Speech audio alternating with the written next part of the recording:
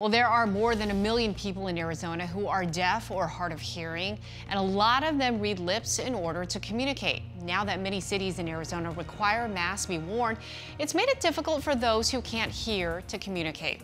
Today, Maricopa County Board Supervisor Jack Sellers presented 10,000 donated clear masks to the Arizona Commission for the Deaf and Hard of Hearing, which will be available free to Maricopa County residents. We really rely on lip reading and facial expression.